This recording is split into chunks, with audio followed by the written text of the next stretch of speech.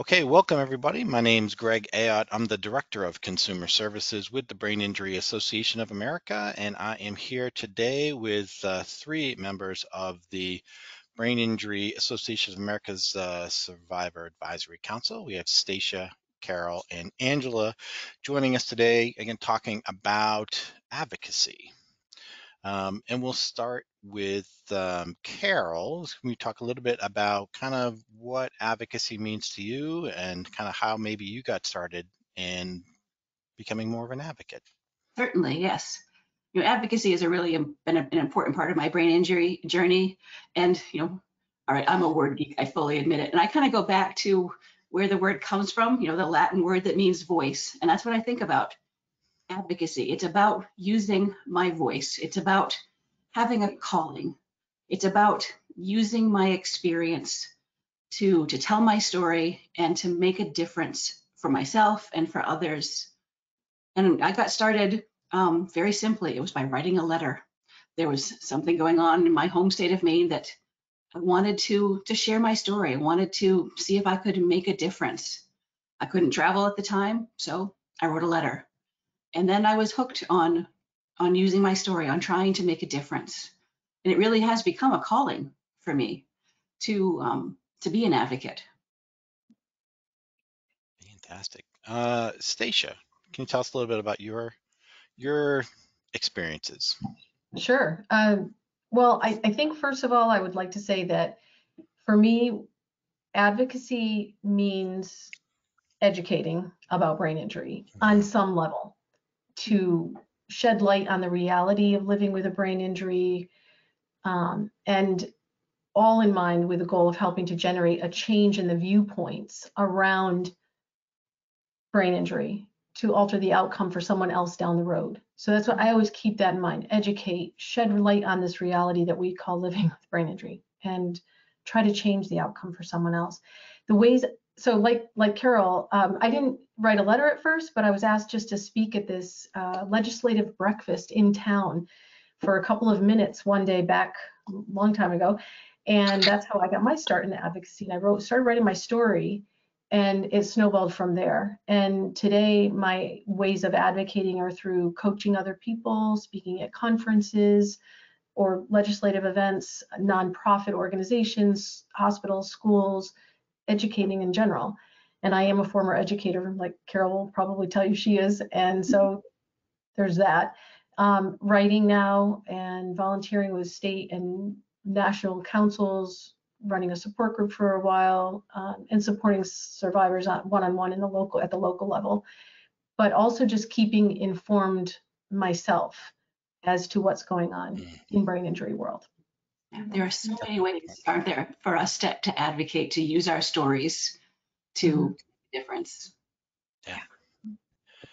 And Angela. So I began my first trip to Washington, D.C. for National Brain Injury Awareness Day.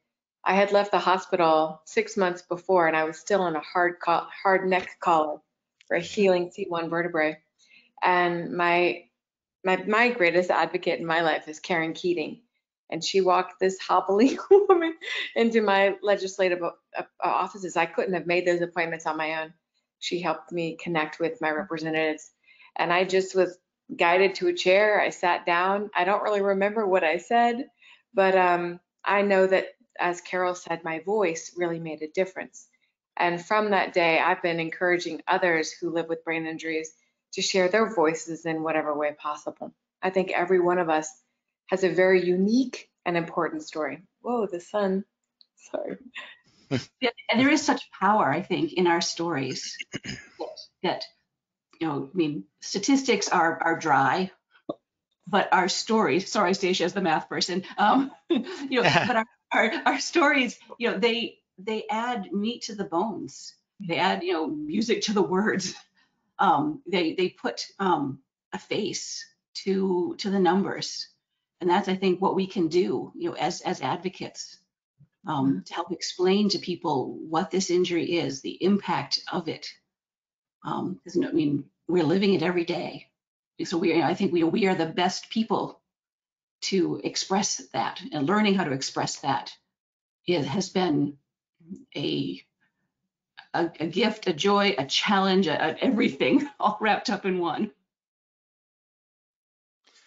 One of the things that we hear a lot from folks who contact our helpline is it feels intimidating and overwhelming. They feel like they Sometimes somehow have to terrifying. be, they feel like they have to be a legislative expert, right? I have to know I'm like, and this is one of the things that I want to make sure people understand, that the power is in the story and not your legislative expertise. As Carol so eloquently put it, right there, the numbers help to paint a picture of the scope of the issue, but that's, I feel like that's the border of the painting. Like, all right, this is how big it is, and now you guys are filling in the color and the hues and the depth and kind of giving it life, putting a face to the numbers, putting a background to some of the data points that we might share. That's not inconsequential at all. And each person's voice, each person's story kind of contributes to helping to educate legislators and staffers to understand what this issue really means to folks. So And good having said news, friends, when you come, if it's your first time coming, DC is filled with, on that particular day, that event, I've met some of the coolest survivors I've ever met from all over the country. So when you arrive, if you're a newbie, you won't be a newbie for long, because there will be tons of seasoned advocates who are more than glad to help kind of point you in the right direction. We're on the same team. We're all in this together, helping to share our stories in a meaningful way. So for the folks who are thinking about either coming to Awareness Day in DC or participating in some way, shape, or form, are there some tips or strategies or things that folks should be aware of as they either plan to come or plan to start to be an advocate? We'll start with Stacia this time. Well, having not been to Advocacy Day before, it was something I'd always considered doing, but I have not attended. This will be my first year doing that. And as a newer, as a newer member of the National, the Brain Injury Council, I knew this was the year, and I'm ready for my voice to be bigger on behalf of the brain injury community. But I can tell you that I've spoken at enough conferences and traveled to go get my story out there and on other platforms that pace yourself. Pace yourself. If it's at all like I'm expecting, and the other two, Carol and Angela, will probably be able to confirm that. Make a plan A, make a plan B, probably make a plan C. And I would say, I know I'm planning on finding those quiet places to regroup, even if it's a back stairwell or a bathroom stall. That's now you know my secrets. You know where to find me. Definitely spot. And I always have these invisible earplugs. Their Vibes, I think, is the brand, that dull the background noise, and so that can help preserve my stamina as well. So I think those are pretty tangible and universal tips. Great. And Carol? Kind of building on what Stacia said, those marble hallways can be loud, so that the earplugs, definitely are important. I mean, wearing comfortable shoes, because it can be a lot of walking. Because those buildings are big, where the congressional offices are. So even if you have a couple of representatives are in the same building, it could be a relatively long walk between offices. So this is not the day for the high heels. And knowing that, sometimes, depending on schedules, meetings happen in hallways.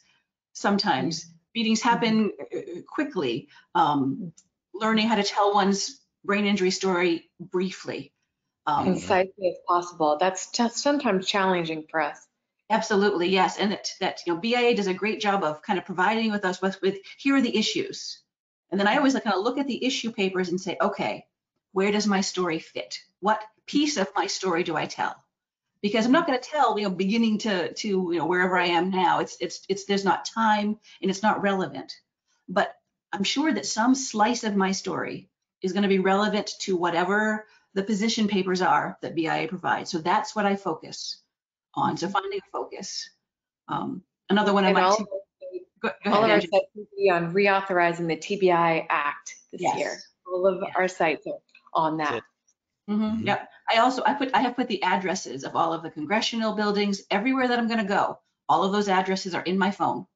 So as I'm walking from place to place, I tap the address in my phone and it tells me how to get there because I am very directionally challenged. So that helps me to feel like I know where I'm going if I end up ending up walking somewhere. All of the numbers of all of my congressional visits, the office numbers are in my phone, so I don't have to look them up while I'm in the building. I know exactly where I'm going ahead of time. Basically, everything I do, kind of building again on what Stacia said, to manage my energy, because I, like a lot of survivors, I get tired easily. So it's all about trying to manage my energy. I also try to find a brain buddy for the day because I can lose track of time pretty easily. So I try to identify another partner in crime who's attending that I can just spend the day with, because there's a lot of people at the event and it can be pretty overwhelming. But if I have one person sort of as my partner, my brain buddy, I feel more secure in my schedule. That's a good idea too. All fantastic suggestions as far as kind of planning ahead, right? Kind of planning to conserve as much cognitive energy as you can, as well as for those of us, I too am directionally challenged. So having those things like knowing where you're going, because those are not small buildings, and it's very easy to get lost on figuring out where you need to get from where you are to where you need to go. So it's Oh, and always helpful to have PS, that. getting into those buildings requires a lot of time. So give yourself plenty of time. The lines can be long. So if you have an appointment at 30 minutes, you want to give yourself maybe an hour or 30 minutes before the appointment to arrive, because it can take quite a bit of time to get into the buildings. Yes. I'm learning so much heading into my first time. I'm so glad I'm here today. I'm already taking notes over here. And staying flexible. Sometimes things don't, work out quite the way that we want them. Sometimes brain injury symptoms, they might appear when we don't want them to. During one of my meetings last year, they were doing construction in the office where I was, and I'm very sound sensitive. And even with my earplugs, I lost my train of thought because the sound was just everywhere. And they got to meet my brain injury called brain Hilda. And it was probably the best advocacy I could have done, because they got to see brain injury in real time. Yeah. And I needed a little help, and they called down to the nurse's office and they helped me get there. I needed to lie down because it was too much in that moment. And stuff happens. Bravo. And that's okay. And kind of having those, knowing that stuff will happen, but there are nurses stations in every building. So there are ways that we can do this and be safe. And like Andrew said, having a buddy, so somebody to a plan for what if brain injury symptoms do occur? Where can I rest? There are places, for us to be okay and to have some quiet and downtime. And just knowing, all right, well, if things don't go according to plan, okay. One year I showed up at the wrong reception. That's true. That can happen. They had good food too. Bonus. That's funny. So the one little nugget I'll add, or just I don't know what to call it, addendum, is for folks who cannot get to Awareness Day. The advocacy, yes, it's great if we can physically show up in DC. Your presence makes a statement in and of itself as you're telling your story, as you're kind of sharing your experiences.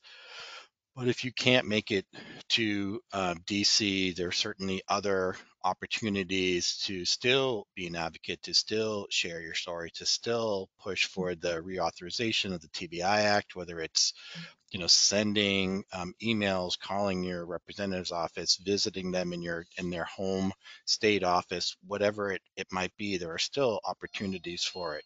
So don't feel like if you can't get to DC, you can't be an advocate. That is certainly Yeah, not the case. you summed it up well, Greg. Everyone who's in DC has local office. And sometimes those local offices are more impactful and beneficial, and you're in your hood. So you don't have to travel. I'm a long way away from DC, so you don't have to make that giant trip if you can't afford the means, or if you're not able to. Mm-hmm. The local offices are just as powerful.